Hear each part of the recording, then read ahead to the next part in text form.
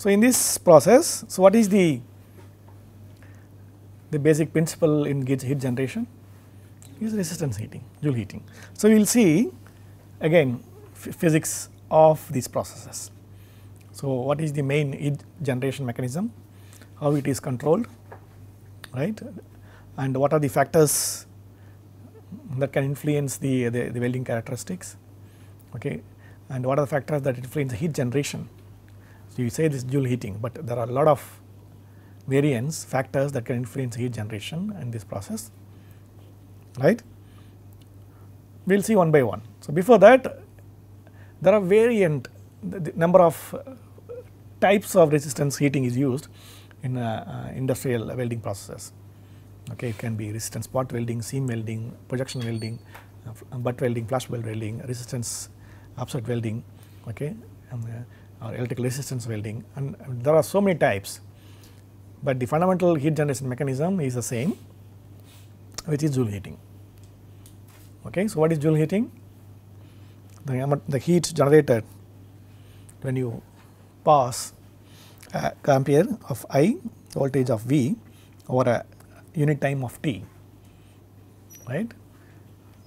The heat is generated is given by I square R or I times V times T.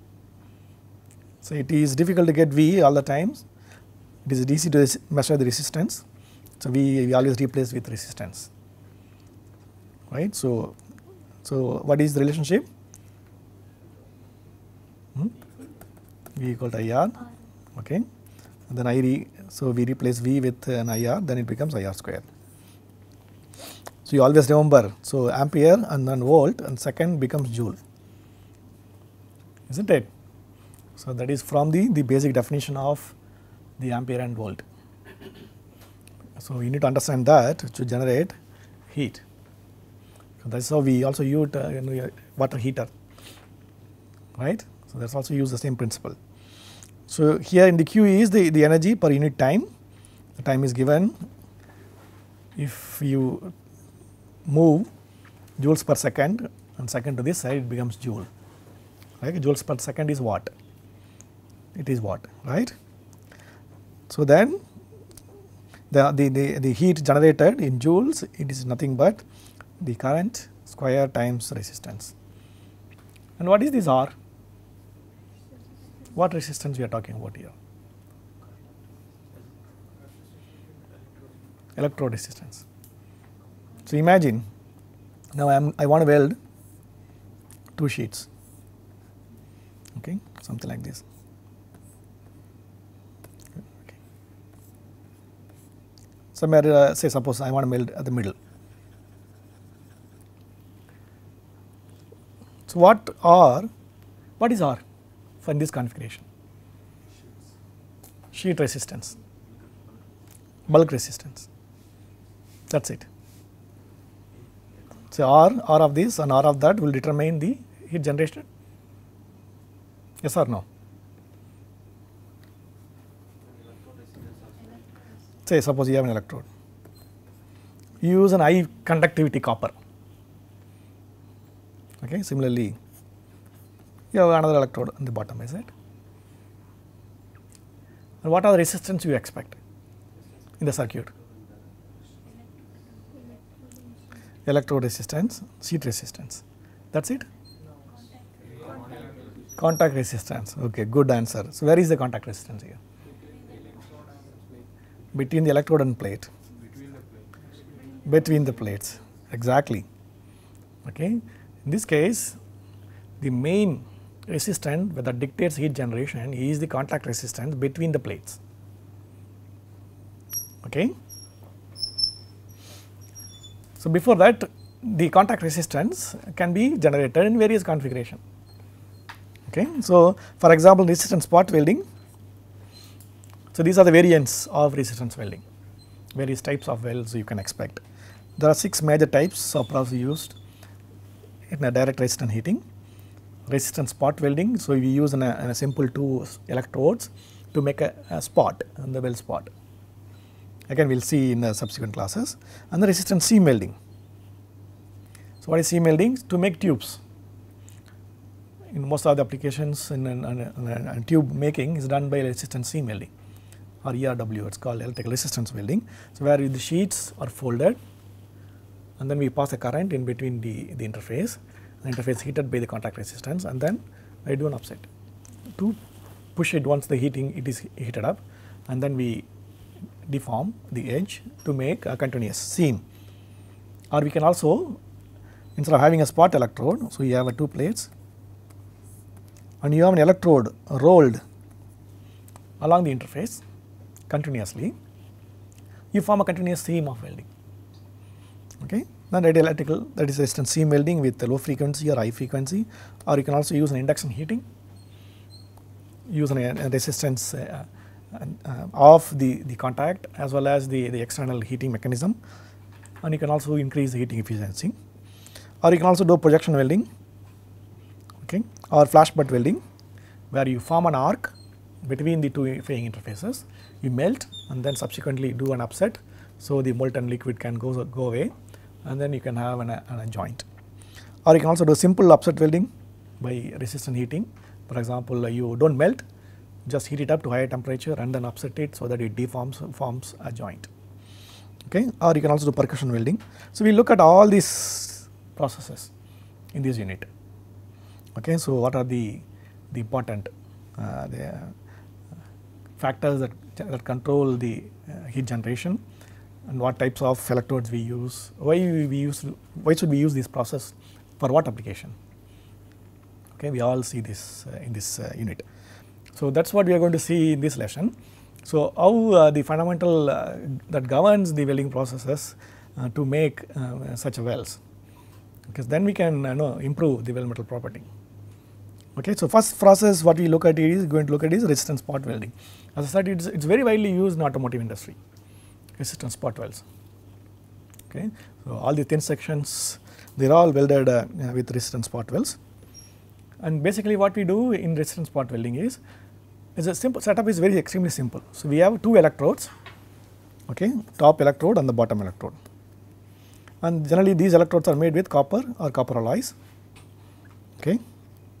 So, we use copper because high conductivity, right, and we can also extract heat from the electrode very effectively, because during this process the electrodes would not melt, is not it.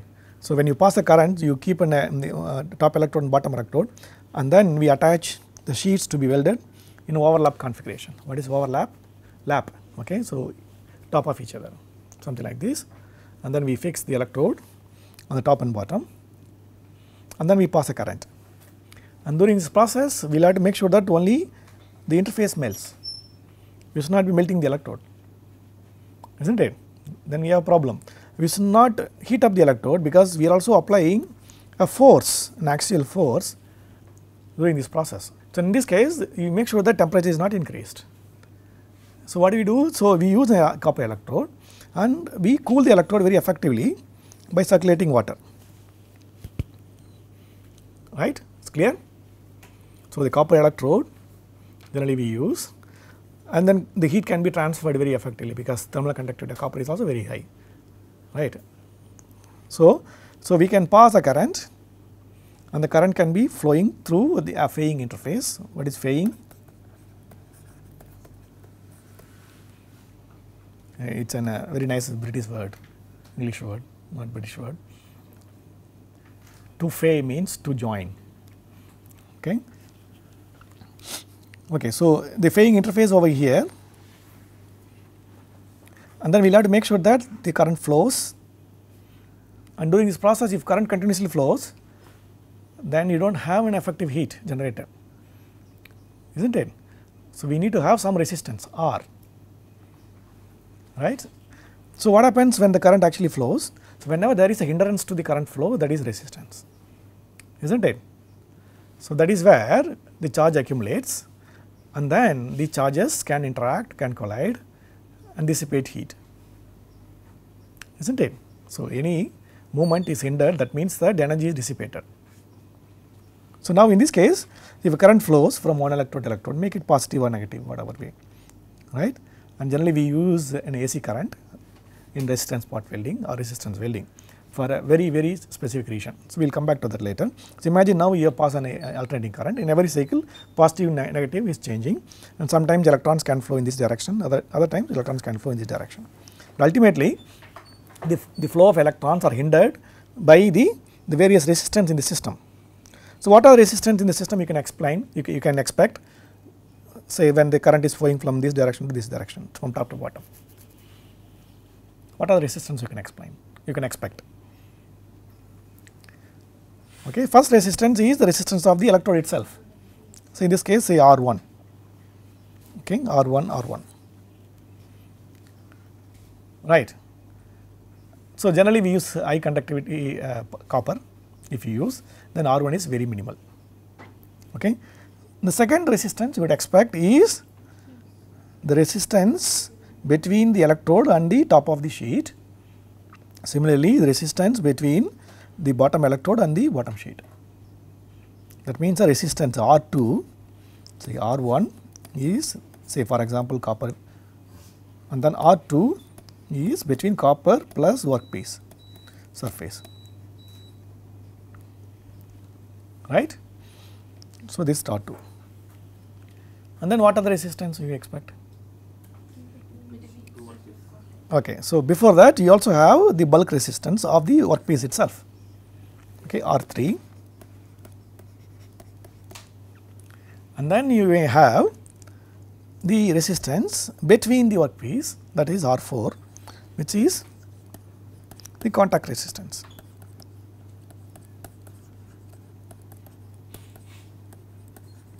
Which resistance will be maximum? Obviously, the contact resistance between the two sheets, okay, right. So, because R1 is as small as possible. Similarly, the R3 resistance of the sheet is not as high as in the R2, okay. So, the maximum resistance you would expect is in between the sheets. So, that is where you expect the electron's path is hindered maximum, is not it. So, that is why the R4, the contact resistance can generate a maximum heat, okay. So, that we can make it for our own benefit, because we will have to melt the interface, okay. If a charge carriers are hindered at the interfaces, then the heat can be accumulated at the interface, and that can lead to heat generation, ultimately melting of the interface, okay. So, in these 4 resistances, the main rate controlling resistance, which is actually form the well nugget, is the R4, the contact resistance, okay. The contact resistance is not a bulk resistance, okay. So, bulk resistance is a material property, okay. Contact resistance is depending on the surface roughness, okay, and the surface condition, okay, and then how hard you press each other, is not it, the load you give actually, these all influence the contact resistance, okay. The surface conditions, for example, you may do on a bare sheet, and another case you use on a coated sheet, so then the contact resistance is entirely different. Similarly, you use now say the 2 kilonewton load, in other case 5 kilonewton load, which will have maximum contact resistance? So, obviously 2 kilonewton, because when you increase the load, you also decrease the, or you also plastically deform, you reduce the surface roughness. So, you are bringing close to each other, is not it, right. So, you change the load, you also change the contact resistance. So, the contact resistance, in other words, the heat generation is a function of various parameters, which involves the material surface roughness, material surface conditions, the load you apply, okay, and then that will determine the heat generation. So, if you look at the temperature distribution, I put in this case in the other axis, the maximum heating would happen at the interface, is not it. So, this is welding temperature as function of distance. So, you would expect some or other heating at the top of the surface, okay, because the R2 is also in a contact, it is not a bulk resistance, but luckily the heat whatever you form at the R2 is extracted, is not it, by the water cooling. So, the temperature will not reach as high as in the interface, okay. And similarly, the R1 is minimal, the copper resistance of the copper if you use the copper electrode. So, you will not expect any contribution from the R1 to this process, and same goes with R3. R3 also is very minimal because that is a bulk resistance of the sheet you are welding. So, if you look at this entire the setup, resistance spot welding, the main rate controlling resistance is the R4. Yes, the R4 leads to the heat generation, heat accumulation of the interface, and then because of that you start melting first the interface and then it will grow and you form a weld covering both the sheets, and that is what is known as nugget, weld nugget, right. We will see. So, it is clear, right. So, how we control the heat generation. So, heat generation during resistance spot welding is actually controlled by the R4. The R4 is the contact resistance between two welding interfaces. Yes, it is clear? Good. So, this is what happens if you look at I put on a schematic again. So, you have a top electrode and bottom electrode, and you keep two electrodes. So, basically, so you need to apply a compression load, and the sheets are placed in an overlap configuration. You pass a current and simultaneously you also apply a load, and then you start melting at the interface, and then the interface would grow and make a continuous weld joint. So, now the size of the weld is determined by the thickness, right, and the contact resistance, as well as the load you apply and the welding time, is not it, right. So, thickness is a mass effect, okay. So, Q would be function of the mass effect, and then the current, basically the R is a contact resistance. So, R can be R1 plus R2 plus R3 plus R4. So, you can neglect R1 and R3, and R2 also you can neglect significantly because you are extracting the heat. So, the R4. The R4 is again a function of the load, as well as for given surface conditions the R4 can only be changed by sigma, by the load, right. How much you load apply, is not it, because material is selected already, right. So, that you can't change for a given material. The actual weld nugget size is determined by the current you give, and then the R, which is in turn determined by the R4 in turn determined by the load, right. It is clear. And then you have T. What is T? The time of welding, how much time you spend. So, based on these three factors we can calculate the weld nugget size, okay. So, the size of the weld, right. So, because these factors, the current, the R4, R4 and then in turn sigma, and then welding time will determine the amount of liquid you form at the interface, okay. So, if you look at the temperature distribution again, if you look at it, so you will have maximum heating.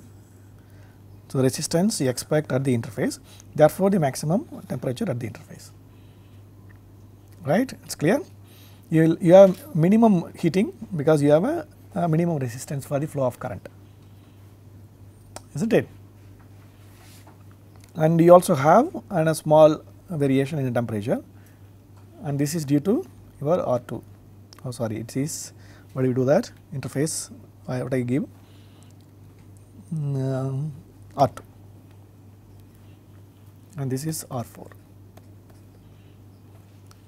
That's clear, right. So, the main rate controlling is R4. R4 can be changed for surface condition. If surface is fixed, material is given, R4 can be changed by the load. And then other factors will influence the welding is the current and the welding time, right. It's clear. Good. So, if you look at a cross section of a typical resistance spot weld, this is how it look like. So, the electrode, so we made a cross section and parallel to the axial direction of the electrode, and you have electrode, you have a cavity inside to have a water circulation, isn't it, right? And then you place then sheets to be welded in overlap configuration, and you apply a load and the current, and during this process the heat is generated at the interface, and interface would start melting and then forming a weld nugget, very beautiful weld nugget at the center of the electrode and surrounding area. It's clear? Good. So, this is a typical weld thermal cycle we follow. What is weld thermal cycle? I said, okay, it's because we always need heat, right? We pass a current and simultaneously we also apply some load. And in a conventional resistance spot weld thermal cycle, so you have a current versus force. Generally, we have such a curves. So, this is done to 1.2 mm sheet in overlap configuration.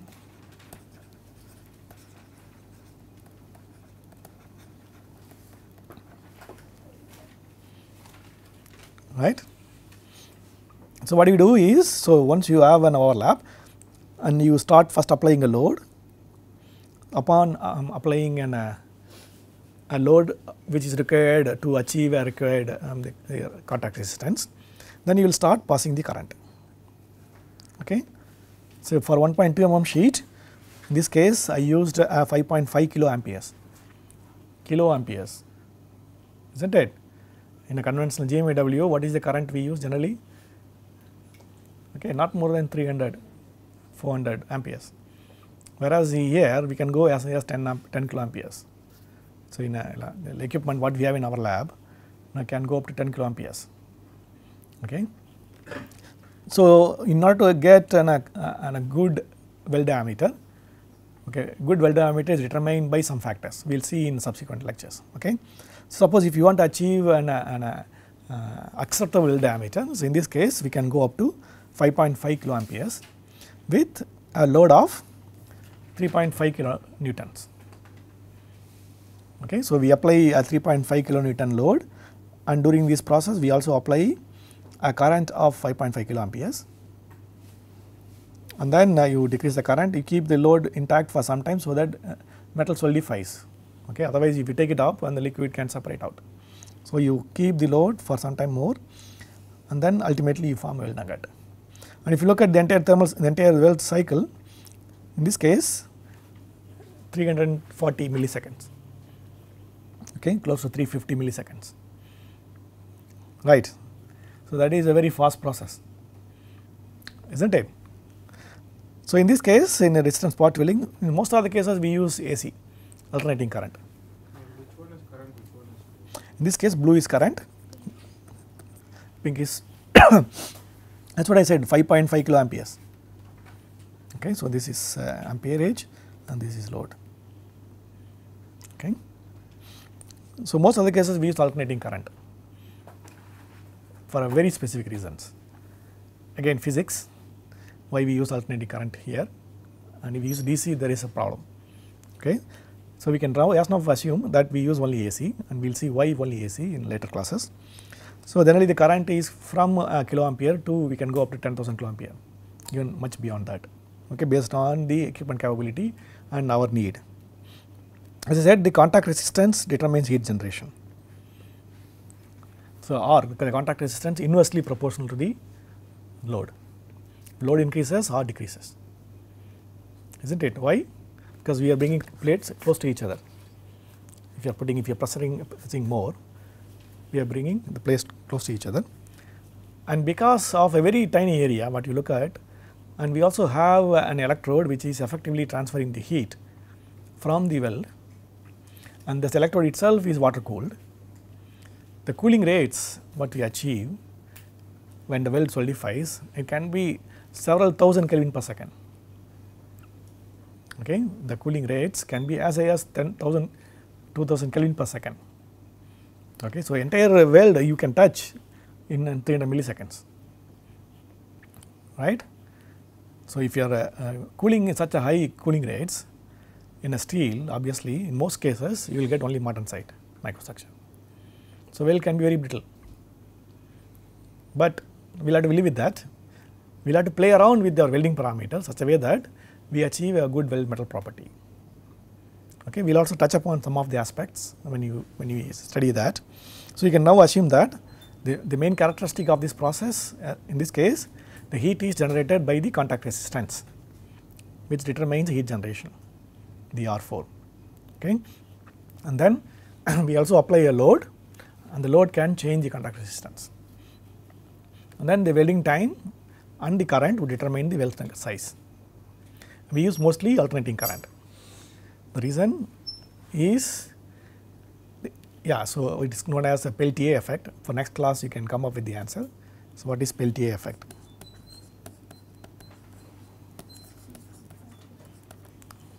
Okay.